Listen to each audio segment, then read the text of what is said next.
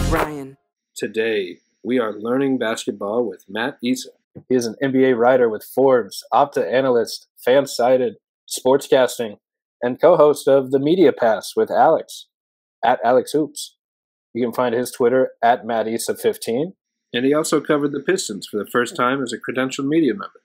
Being able to show up to the Pistons on media today, what was that like, and how are you doing today? Today I'm doing well. On Pistons Media Day, I was also doing well. It was fun. I think it's like one thing I've realized. I used to think that like working remote was like this amazing cheat code, life hack, and then you start doing it for like a couple of years, and you're like, this is kind of isolating. So being able to be in the arena, be around other writers all the time is really cool. Be around the players, talk to coaches, pick their brain. It's just a lot of fun. It's fun watching this team grow. It's fun watching the excitement around them kind of build up. I was there last night for the opener, and it was cool. It was cool to be in the stadium. I got to take notes on the game just like I always do. But it was just cool just being in there in the arena. I definitely recommend it to anybody who's like in my position and thinking about doing a little bit more team-specific coverage. Yeah, there's nothing like a good opening day. I guess it's more of like a special day in baseball, but it definitely hits that kind of way for basketball as well. Just being there when every team thinks they still got a chance to do something special. And they haven't been broken yet. Yeah, there's nothing but hope and potential being talked about around the league. So what was it like being at your first media day? What was the actual like media day all about? Or are you able to see and talk to a lot of players and coaches? Do you just you're covering probably for one of these outlets, like I think it was Forbes maybe for that day. So what was that actually like? It's just, I think it's getting comfortable with the players, trying to build a repertoire with them, get them more comfortable with your line of questioning. It was a little nerve-wracking at first, like trying to ask a question because you didn't know if you were asking something that you shouldn't ask. But once you kind of like, I think if you're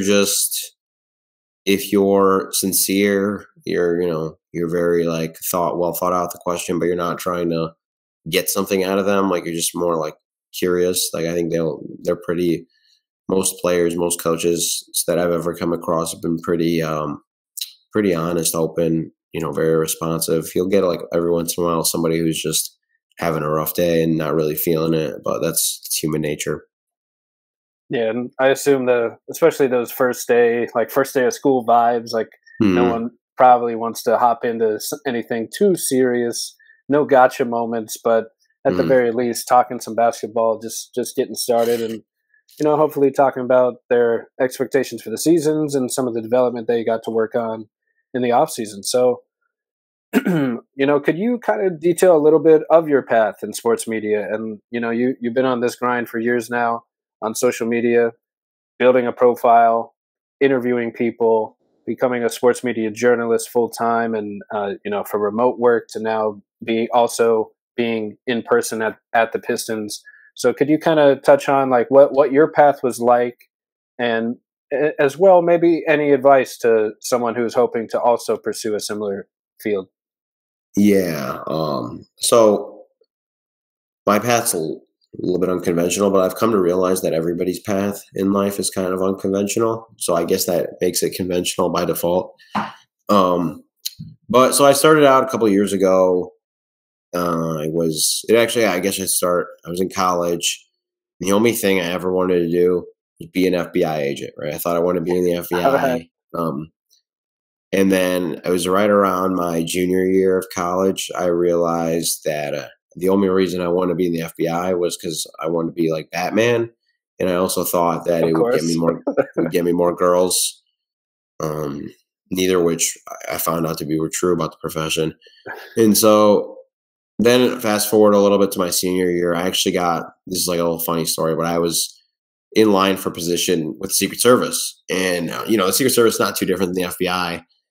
And I realized at that moment, I'm like, I'm doing this for all the wrong reasons, because I'm like, just because I don't get like the FBI windbreaker shouldn't be like a deal breaker like that. Like if I really cared about being in like federal law enforcement, like it wouldn't be a deal breaker if something so small as like the type of windbreaker I'd be getting on the job would be something that pissed me off. So I'm like, okay, you need a career change here. So then I went to law school. I mean, I studied for the bar, got into a law school, got into my alma mater actually. And I just remember the day I got into law school. Like, I feel like for a lot of people, that's like a really big day. They're really happy. I was like super depressed, to be honest. I was just really sad. I'm like, man, this is kind of lame. Like, success is not all that it's chalked up to be, all this and that. And then just kind of in a bad spot. Anyway, one of my hometown buddies, he was doing like a little podcast in his basement. And this guy actually, it's funny now, he works for an NBA team himself. So he's doing well, but he's doing a podcast in his basement. He asked me to come on. I had like so much fun doing it, talking basketball. And I didn't even really know that much, honestly, back then. I just had so much fun talking about it. And I was like, I started like listening to more people that were like outside of like the main guys in the industry. I'm like learning about all these different people, like making a living doing this and stuff. And I'm like, so this is like a viable career path. And so I started, trying to break into the space myself. I started this like podcast series. It was called The Quest for the Best. And I interviewed a bunch of different people. I think it was like 67 media members, coaches, players. I just would cold email people, right? I sent like, and this is back to the advice thing for those young people, like be ready to get some no's. Like I sent out like 1,000 emails and I got like 60 yeses. That's like I don't know, what is it, a 6% hit rate or whatever. Like you're gonna get denied a lot in this industry. You just got to be cool with it. You got to be okay with rejection. There's like, it's not the NFL Hall of Fame. You could throw 40 interceptions. You just need one touchdown, man. So anyways, I did the podcast series. It really sucked. Looking back on it, you could probably find it on Spotify or Apple. It's called The Quest for the Best. It's really bad. Really bad. Hell of a promo. I mean, people are flocking there right after that. But the smart thing I did though was like, again, I was interviewing all the media members and stuff. And one thing about human beings, when you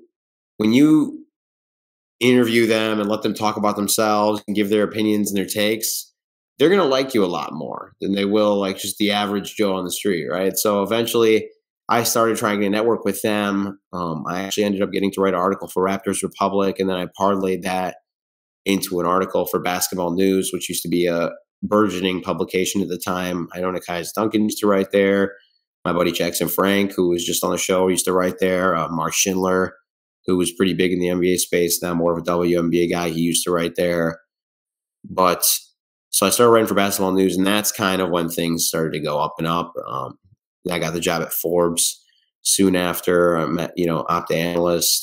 So I just started building my freelance portfolio, and then you just keep getting on with these publications, and you learn how to manage the workload, and eventually, you start making enough money where it's like, okay, I don't need to work another. So honestly, I haven't worked. So I'm a little bit privileged in the fact that, sorry, that's my dog.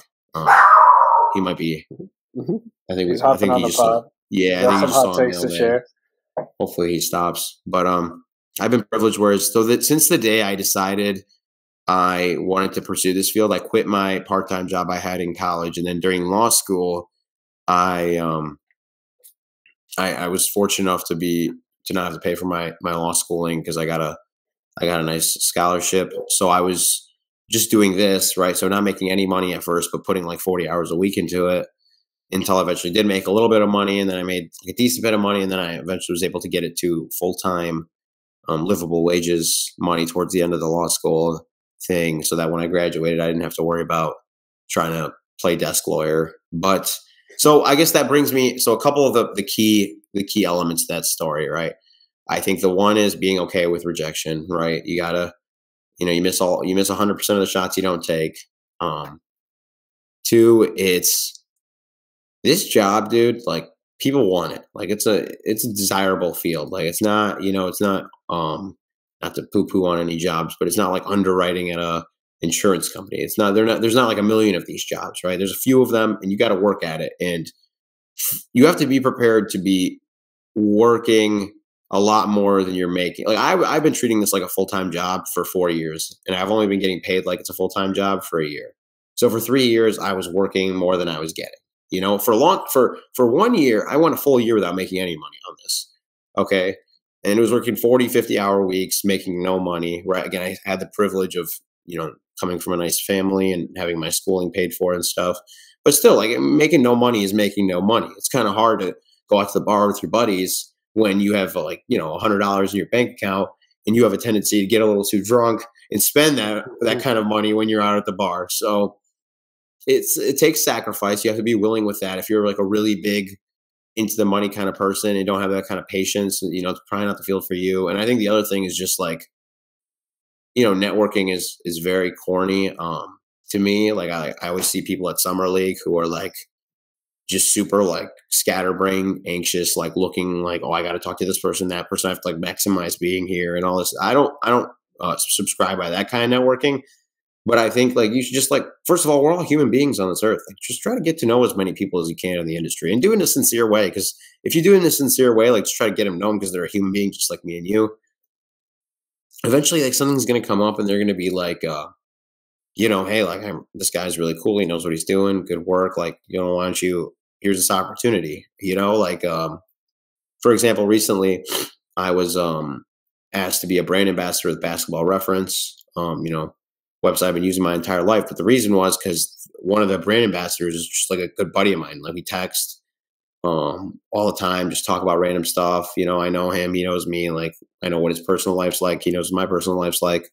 And he's just like, hey, do you want to do this? I'm like, yeah, sure. Like, why not? That wasn't like me trying to leverage his, our professional relationship into future opportunities. It was just like, you know, like he's obviously likes basketball. I like basketball. Let's be friends. And then I'm sure like if you make enough friends in the field, like it'll work out for you. So I think that's the 3 main takeaways.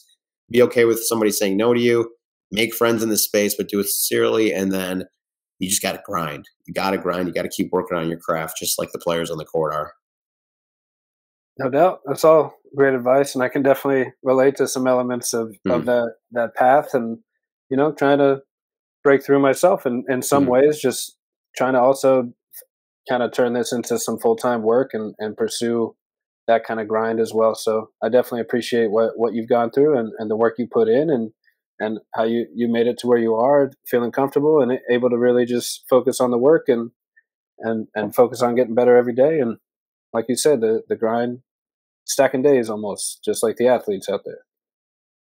So, you know, when you are writing stories and when you are interviewing players or coaches or whoever it may be, I know you got to interview, it's your cover photo I'm looking at here with the Mac McClellan. Oh, yeah. It's Chase. Oh, okay. He's in the profile picture there. The Rich and Darius Miles, I was going to say. That was definitely a cool interview to get. They have a super fun podcast as well together with where they interview players all the time. But so like when you're preparing for an interview like that or really anyone, you know, what's going through your mind as an analyst trying to either think of a topic for an article or think of questions for an interview? Like what kind of notes are you trying to hit when you talk to folks in the industry? Yeah. That's a good, I don't know why. I've always been lucky in the fact that like most of these interviews, they're given to me. I'm not going out to get them. Right. So there's like, hey, like we have this situation, like, you know, Darius and Q Rich were trying to tell the story about like the changing media landscape and all this stuff and how more players are involved. And so from there, it's like, okay, so you're probably going to get 15 minutes with them.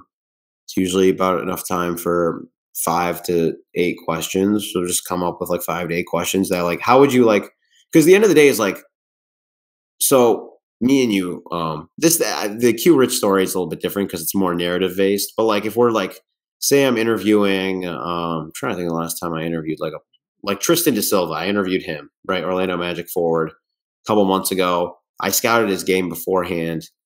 And like, you know, me and you've been doing this for a long time. We scouted a lot of players. Like I know his game like pretty well. I could write out like one of my analysis articles, right? But like the thing is, it means more when it's his words than mine. Like if I tell you like, you know, he's great at attacking closeouts and good nail defender and all this and this and that, like you're like, okay, cool. Like so could like 300 other people tell me that. But like when he talks about it, it's like this really cool thing, right? So I'm trying to figure out myself. I'm asking myself, like, how can I ask him questions that'll make him not like leading the witness, but like get him to say the quotes that I already know, like the answers. How can I get him to say what I'm thinking? You know what I mean? So it's like, and these things are true. Like, this is his game. Like, it's just objectively how he plays the game of basketball. I'm just trying to get that out of him, right? Because it'll sound so much cooler if he says it than if I say it, you know? Right. And, like you probably are going in thinking, he has some killer off-ball movement, the cutting action. So, like, how can you get him to, just talk about his strengths without just kind of feeding him the question and saying it yourself? So I'm sure trying to find that balance and getting the interviewee to kind of illustrate their thought process, and more so like not just what they're good at, but how or why they're good at it and what they're thinking during those actions. So I'm sure that goes into it as well. And then the same type of idea with when you're writing a story and watching film as an analyst, like, is there anything that you're looking for maybe when you're scouting players, scouting prospects, looking at teams where you're trying to see X, Y, and Z from this team or this player to know, like, okay, I think he can make it to the next level, or okay, I see what the point of this action was. Yeah. So I can't remember if is it called top-down approach when you take like the numbers and then you try to break it down from there, or is it bottom-up approach? I can't remember which one it is. I think it's top-down. Either one. But I try to take more of a top-down approach when I'm solving because this is just like Michael Lewis said it once in a famous Shane Battier article. Basketball is just a problem to be solved, right? All right. And so like I look at like so I'd say like so it's a little bit easier to do this once we have like a larger sample size in the middle of the season. But like say like the Orlando Magic, right? This Orlando guy. Say like 3 months from now, and I'm sure you're praying it doesn't look like this, but like I look at their offensive defensive rating. I'm like, okay, so second in defensive rating, 23rd in offensive rating. Like, what's going on here, right? So I start to you see that you have that baseline, right? And the numbers don't always tell the full picture. There's stuff you could look at. Maybe they just have like some poor 3-point shooting luck or whatever, injuries, whatever. But anyway, so if it's truly like a representative of who they are as a basketball team, I'll go and I'll start like looking and watching. I'm like, okay, so on defense, like what's going on here? Like, how are they this good of a defense? Is there something? Are they just getting a lot of opponent shooting luck? Is this something that's personnel based? Is it scheme based? Right. So you try to answer that question. Then on offense, you do the same thing, right? You try to figure out the answer to the question, like why are they so bad? And of course, to really truly answer that, you have to watch the other teams to have somebody to compare them to. But so yeah, you just kind of you take the numbers and then you use the film to answer, to figure out how those numbers got to be the way they are. At least that's how I've been trying to go about it recently. Yeah, and I think either way in that order of operations works. Like sometimes you notice something on the tape and you want to see if the numbers back it up, and that's how you find your answer and kind of maybe you track it on the film. It's happened 3 or 4 times. Let's see if the numbers are true, or maybe I've just caught the 4 times they made this shot, or that it actually worked. And that's a great way to find the balance in that. And I like how you transitioned to the Magic for me, where you went a little viral with Magic Twitter, talking about like Franz, talking about Paulo, saying talking about his game. So I got to follow up with that and see where you're at, because I actually ended up writing a little bit about it too. And I think if I remember right, the general point was like taking a lot of tough mid-range shots as your main scoring hub can be really difficult to be consistent compared to every other way to score the basketball and every other way to create good shots. So, I think what Magic fans are hoping for is that he is that tough shot maker consistently. And that's kind of like the back and forth is like he's taking star shots, but is he a star on efficiency and volume yet? And will he get there by taking these shots, getting this experience, and will that translate to the next year? Or is it just kind of like hoping it works, hoping it's enough? So where are you at with Paulo and his future stardom? Obviously, he had a killer game last night. I'm not sure if you were able to catch it. Magic Heat, the Magic, from what I tracked, had like 55 stops in the game, and like 10 of those kill plays, which is 3 stops in a row, which is something Joe Verret came up with. Shout out to him. But like the defense was just unreal, as expected, adding KCP. Paulo was hitting threes, Franz was hitting threes. So it was just one of those nights where everything looked right. And they actually shot more threes last night than they did in any game last season. So hopefully with 49. So hopefully that is a sign of things to come, that at least they're going to get the threes up, because that was a big X factor last season that just never went their way. So, hopefully that is a sign that, through Paulo's creation, through Franz's creation, we're going to get good shots every time down the floor for somebody, whether it's them or not. So where you at on Paulo these days? Is he still, the star of the future for the Magic, or are you leaning that maybe it's Franz? So it's funny, we talked about this before the show started. I was trying to, because I was at the Pistons game last night, and for me, like, you watch so many games throughout the year, like you want to try to watch as many as you can without knowing the score as possible. Like it gets, I love basketball, but it gets a little old watching every game and knowing what the final score is at the end before you even start. So I was trying to avoid all the games yesterday, right? And this morning, I woke up to all these like replies on a Paulo article I'd written. Oh, there clown. Magic I'm like, fans are coming out. I'm like, okay, so thanks for that. Like, the Magic won. Then now I know. So I was really looking forward to watching that game. I probably won't watch it now. So I'll have to wait until the Magic's next game. But the other confession I have to make here is I have not, and this is because I have not watched Orlando Magic basketball since Game 7 against the Cleveland Cavaliers, outside of the historical 2009 Magic series that I watched over the summer. Understandable. Last game of the season, and it's just preseason before that. I don't watch preseason basketball. Yeah, I don't watch preseason basketball. That's fair. But I have heard. I've heard your boy's taking a leap. Hey, he looked pretty good in the preseason, and if that's the truth, I'm like, I gain nothing from being a Paulo hater. I lose nothing if I retract my statement. So like if he's like better than he like I think me and Magic fans like probably didn't realize, like, I don't think they understood like how little of a disconnect we had between how we valued him. Like, I thought Paulo like a top 40, top 50 player last year. I think they probably thought he was like a top 25. I'm like, what's really, that's not that much of a difference in the grand scheme of things. There's like 450 players in the league.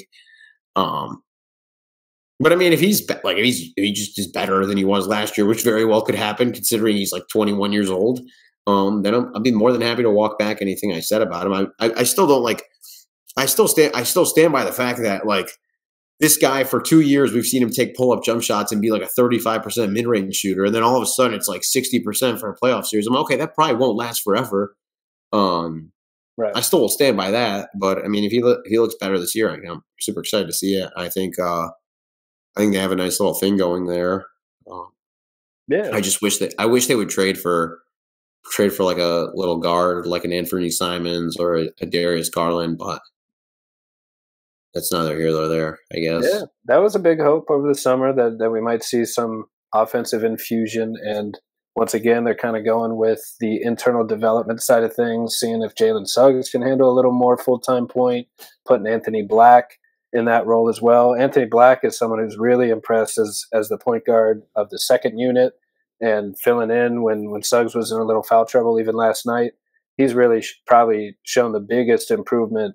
It's just preseason, but like even summer league and preseason, they're not NBA games, but they're the games we got to evaluate, like, at the very least, does this guy stand out among this group of players to see maybe if he will earn a little more burn come NBA time. And Anthony Black's the one that did. So, that's kind of where we're at with the point guard hopes, because we've been asking for a pull-up three-point assassin type point guard to be in Orlando for what feels like years now, just to pull defenders out on the perimeter, get them to stop ducking under screens, and just get them to create a little more space shooting gravity-wise at the top of the key and create some open lanes for Paulo and Franz off the ball. So, we'll see if it finally happens, and it's not off the table, but Orlando does have plenty of like tradable contracts and good players on those contracts. So like it could always happen at some point. And the quote that Weltman always says is like, we're not against improving this team at any point if that's what we think will help the team long term. Like, we're not really stuck on anyone or anything. He's not like, other than I would imagine Franz and Paulo are pretty safe, but like other than that, and you would think Suggs, but who knows? It took a little bit for him to get that extension as well up to the last minute, but he did get it. Got $150 million over 5 years. So, we'll see if they pursue it. And yeah, I mean, I think, like, I even wrote about it too as a follow-up to your piece, just to kind of like console Magic fans a little bit of what you were trying to say. And like, small sample size versus the large sample size says that this is likely to not last for the entire playoff run, and that it can be really hard for that to be your consistent number one scoring option where he's taking tough shots every play. Like, you're asking him to be Kevin Durant or Kawhi, and maybe he's not there yet as a second-year player. But like, maybe down the line, especially if he shoots better this season, maybe he gets to that point where that is his main scoring option, and he's also efficient on it on high volume, and he's creating for others. I think the ideal place for the Magic to be is not just asking Paulo to score every time down, 30 tough shots a game, but running offense through him, through Franz, to create good looks for the team and kind of spread the wealth. Because, they swapped out KCP for Fultz, essentially, and moved Gary Harris down a peg. So now you have pretty much good three-point shooters at every position, or at least capable spacing around these guys, other than a few guys on the third string, I guess. So, better shooting around these star creators hopefully creates a little more balance when it comes to the offense. So hopping around here to some of the sportscasting work that you've done, I thought we might bounce around the league a little bit. You've been working on the sportscasting kind of group projects here where you and Ez and Ben and Jackson all like take a team, ask some questions of what you're wondering heading into the season. So I thought we might explore some of them. We got the Nuggets, the Blazers, the Heat, and the Warriors on deck here to kind of bounce around. Unless you wanted to start with anyone in particular, I thought we might hop on the Nuggets first, where you were wondering what a lot of us are wondering: are these young guys ready to contribute now that KCP, their ideal fifth starter role player, is no longer there? And I have my thoughts, but I want to hear yours first. Yeah. Again, I didn't watch any preseason, so I've heard really good things about Julian Strawther, and I think he's going to have to be the guy to fill in KCP shoes. I think Christian Braun is a very good defender. He's battle tested. He's been around the block now, but he's like a below average shooter for his position, and it's so hard to shed that reputation once you've been given the label. Like, it's not like people are always like, if you could just get to 37% on 3 attempts per 100, like, that's perfect. I'm like, no, you gotta, once they say you're a non-shooter, you've got to be spraying the ball, and you've got to be hitting like 30. You got to be taking like 8-9 attempts per 100 threes and still hitting like 37-38% before the defense is like, okay, we got to switch something up, And I just think, like, how many players in the last 10 years have we seen successfully been able to shed that label?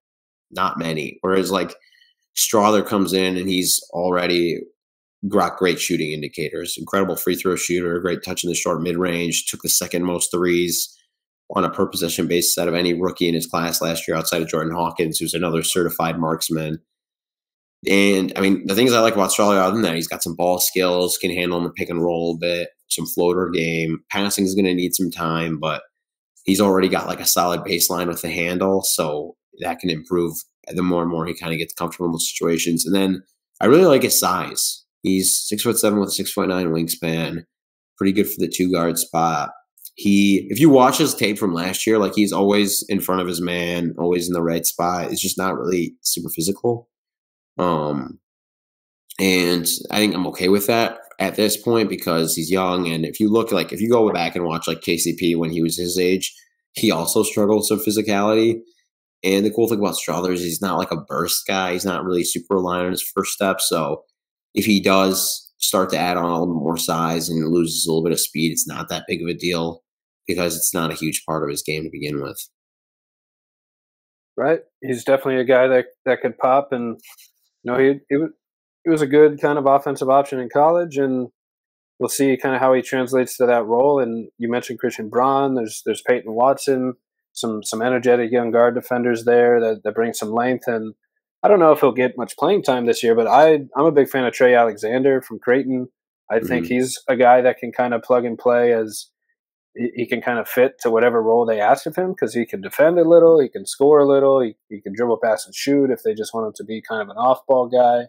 So I'm probably in the minority on this part, and I think I mentioned that with Jackson too, where I think the KCP, maybe it's not the minority, but that the KCP subtraction will hurt them in the playoffs because you're missing your main guy, point of attack defender to stop the other team's best guard, and everyone's got a star guard that you got to slow down. And you're asking a lot of young guys to replace that. So that I think is where it's going to cost them versus the regular season. I don't know if it's going to hurt them that much. Like, I think they still got the top 4 core guys that fit perfectly together. They have plenty of options here they can throw out to see who fits best with that unit. And Jokic is just so good, and their top 4 is just so good that I kind of think they're still a 50-win team. They won. They were tied for the first seed last year at like 57 wins, I think. Like, I think they're still very easily capable of winning 50, even 55 games again.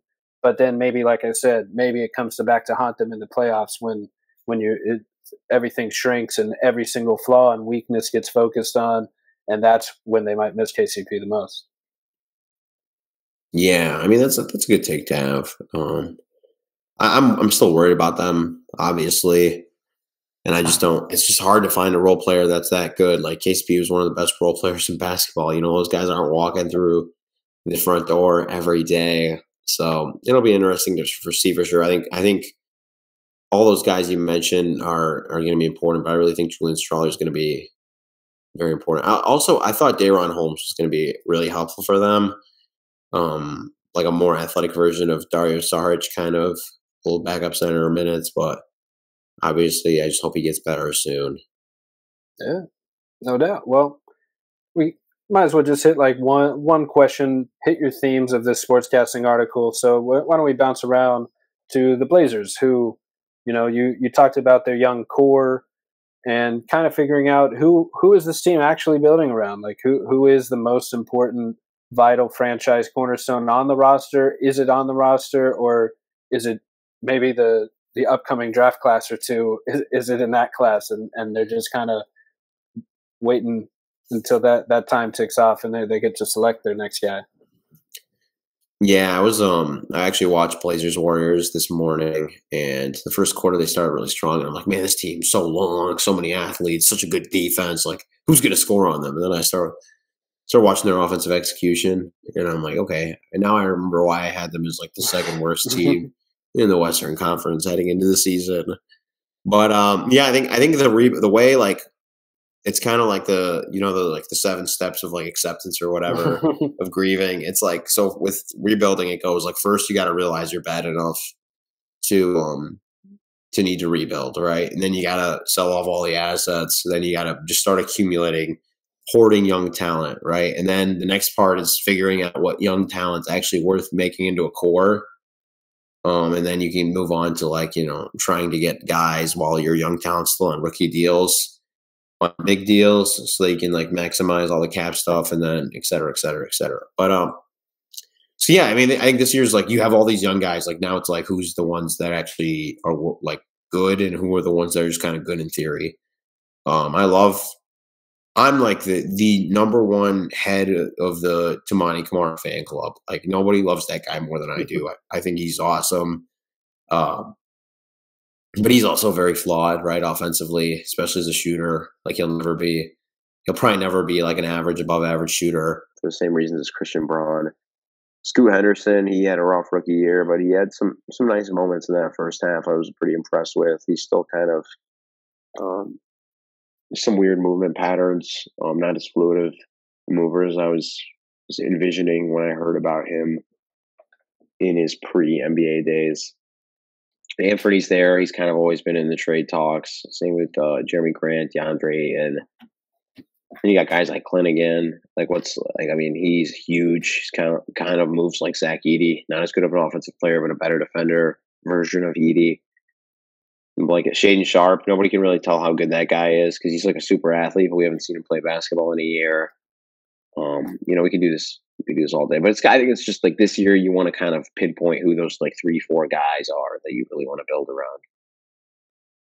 Yeah, absolutely. And does any one stand out to you that you think is clearly a part of this core going forward, or is it just projects across the board? I don't know. It's hard for me because I'm not big on Scoot or Shaedon Sharpe really up to this point. I mean they could definitely change my mind this season with how they play. Yeah. I love me some like I said, Toumani Camara, Denny Avdia. I just don't know with Denny how well he fits the timeline. I guess he's still pretty young. Isn't he like younger than Dalton Connect or something? Isn't some stat I saw? he could be that. Yeah, is up there as a he's up there in age. So yeah, I think the two that I probably like the most are Denny and Toumani, but I also have like an affinity towards like big forwards who can't shoot. So that's fair. I mean, it's a lot of interesting prospects.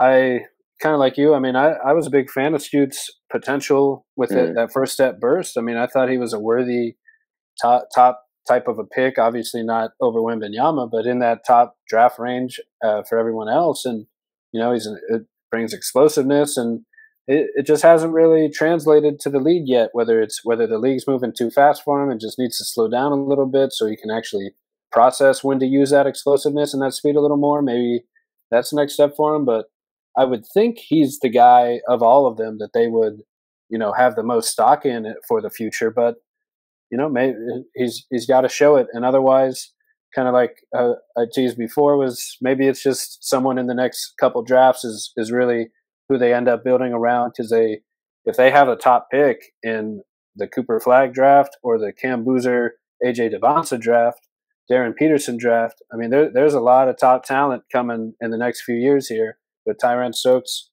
the year after that. So I mean, there's a lot of exciting prospects that, they've kind of gotten tanking mostly out of the game, but in terms of it being super obvious maybe, but, it's definitely some guys that might be worth taking a future or taking a season for to set up your future decade after that. So, shout out. He's not, Rob Williams as well is a heck of a defender. He's like, they have a lot of good talent, but it's kind of like the Pistons where it's like, all right, you have talent on the paper, but do they fit together? What are you building for the future?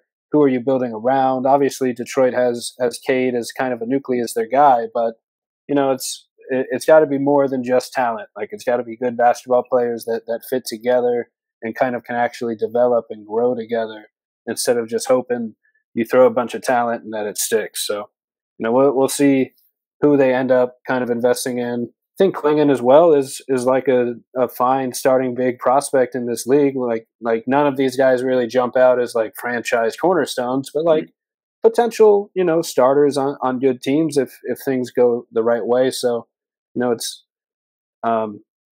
and they do have some resident kind of, I wouldn't even call them veterans because they're still relatively young, but Jeremy Grant, he has bounced around the league a little bit, and he's a borderline like star type of player on that, or at least he was on that contract.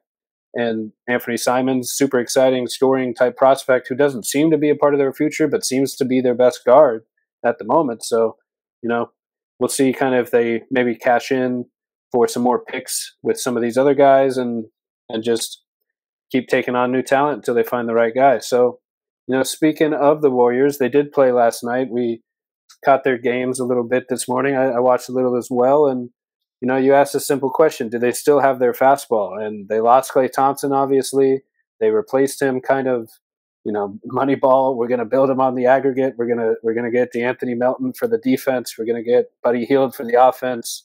And we're just going to see if we can recreate Klay Thompson in the aggregate like that. So are they, are they still a contender with Steph? Yeah, unfortunately, that philosophy doesn't work as well in basketball because you can only play 5 guys at a time. You can't play like 8 or 9 dudes and be like, okay, I'm going to use him when we need to play defense and him when we need shooting. But I think with the Warriors, I think like you showed yesterday, super deep, really deep team. You got like 12 guys who can legit play basketball. I would even Tracy say Jackson Davis, not to interrupt, but Tracy Jackson Davis, and another exciting young player they got in the front court, versatile defender who could have a bigger role this year. Yeah, so like you have 12 guys who could I wouldn't even scoff the notion. You could say that they could all play playoff minutes, right? Like you could trust them to play like at least 8 to 10 minutes playoffs.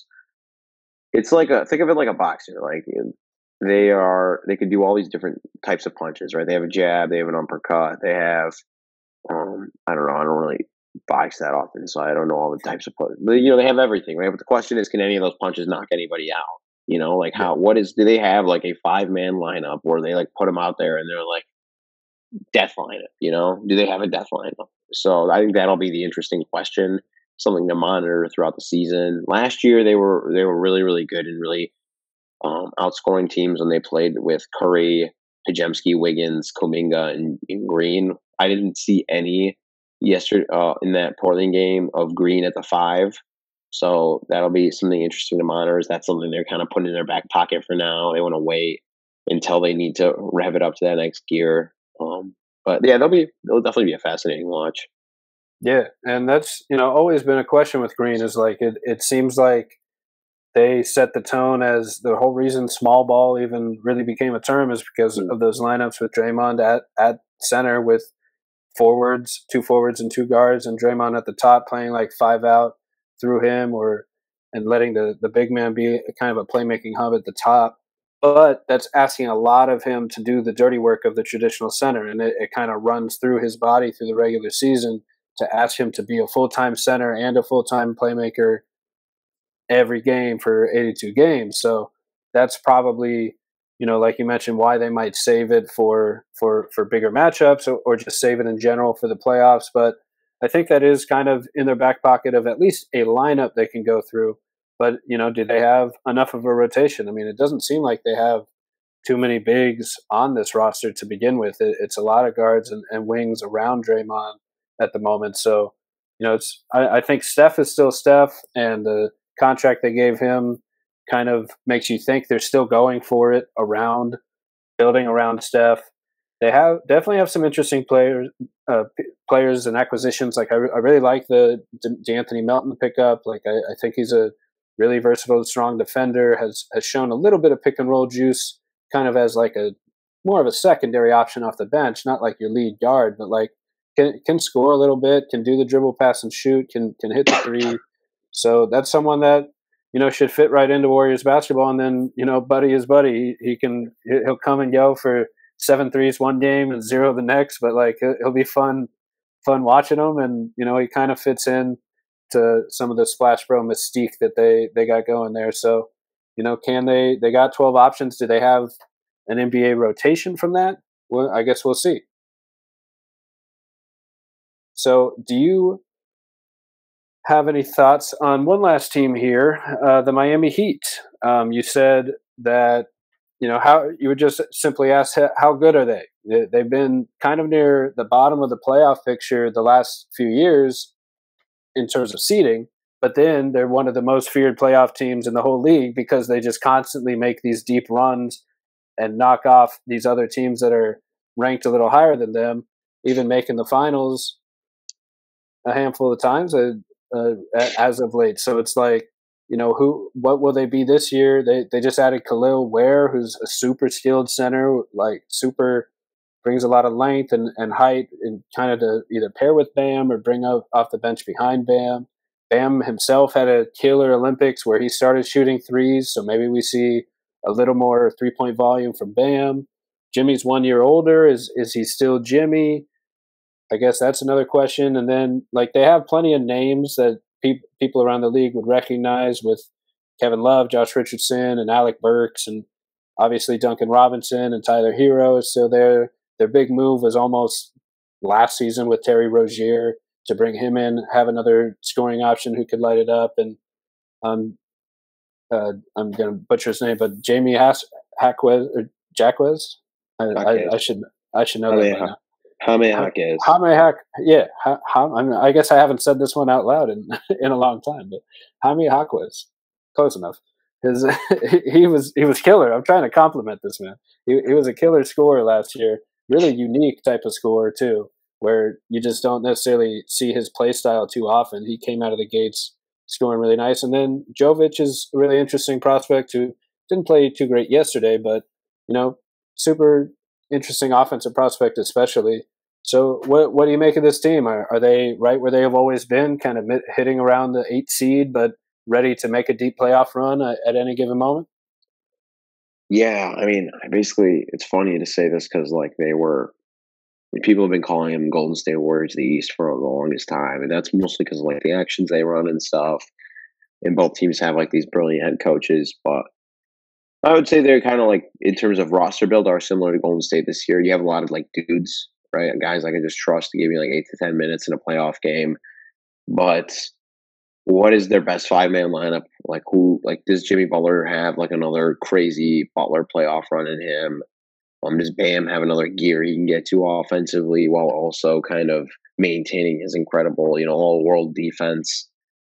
How much better can a guy like Jaime Jaquez get? Do they have enough, between the two guards in terms of rim pressure and then also perimeter defense between Rozier and Hero? It's just it's a weird thing. Again, it's will they figure out a 5-man blend that's kind of whatever plus 10 per 100 possessions when they're all on the court? Or are they just kind of a bunch of dudes? They piecemeal things for the 8th seed. They give the first round series a hard time. Maybe make them a little bit tired for the semifinals, but nothing more than that. So that's kind of I'm basically watching the Warriors in the Heat in very similar ways. Yeah, and so lastly here, out of all these teams, obviously not Portland as much, but who do you think? I mean, the Nuggets have the better chance of everyone still being a little farther along, but between the Warriors and the Heat, who do you think could actually? Do either of them have a real shot to win the playoffs? They can probably make it, but are they pretenders or contenders at this point? I think the Warriors have a better chance, just because you have. I mean, Curry can explode; he can erupt, and we know Butler can too. But with Butler, it's I don't know how to explain. Maybe just because he shoots a lot of twos and a lot of fouls. It's a lot more of a grinding eruption, right? It's kind of you.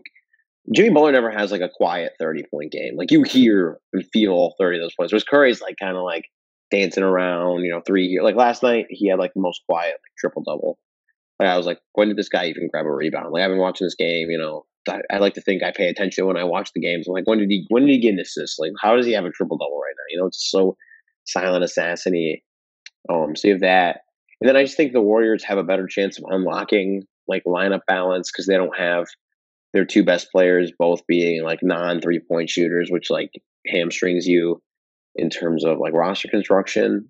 And also they have more young talent that could erupt this season, right? I didn't like what I saw from Kuminga in his debut game against the Trailblazers. That's just one game, but he has the chance to erupt. You have Pajemski, you have Trace Jackson Davis, and the Heat have these guys too, but the Warriors guys are kind of more proven, and especially a guy like Pajemski, I think just has a lot more upside than anybody on the Heat in terms of the young guys. Yeah, I'm there with you. They might be around the same seeding in their respective conferences, but I think the West top to bottom probably remains a little stronger, and that they have a few indicators. I like their roster better in general, for the reasons you mentioned. The superstar is still a superstar, and like you said, a lot of the young guys can pop. And just to hit on some numbers real quick, Miami had the 5th best defense and the 21st best offense last year, whereas Golden State has the 15th best defense and the 10th best offense last year. So generally a top 12 on both sides indicates a contender. I believe every champion since the Shaq and Kobe Lakers have been top 12 on both sides, unless that's changed at some point. So that's at least a little bit of an indicator.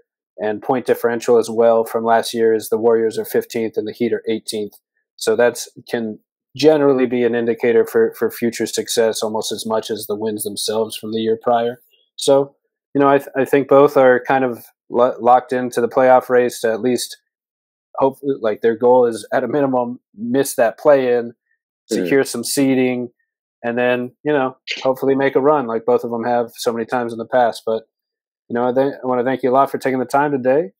Love talking hoops. Always appreciate talking some basketball with you. You can check out Matt Issa's work at Forbes and OptaAnalyst and Fansided. You got to head up his podcast, The Media Pass, and just take a read and read some of his articles and check out the Pistons this year with his coverage. So, appreciate you taking the time today, Matt.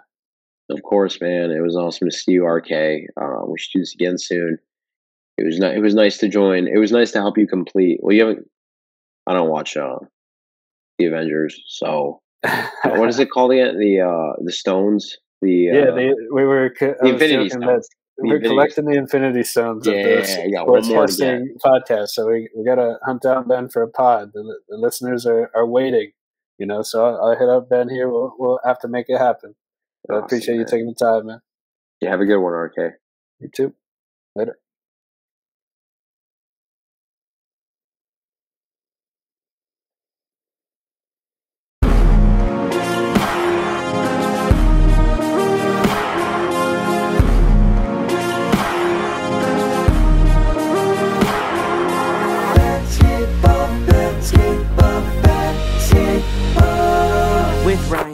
Learning Basketball is a Swish Theory podcast, hosted from Beyond the Arcade.